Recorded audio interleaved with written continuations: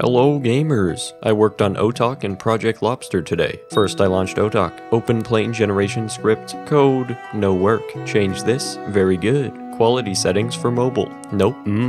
Very good.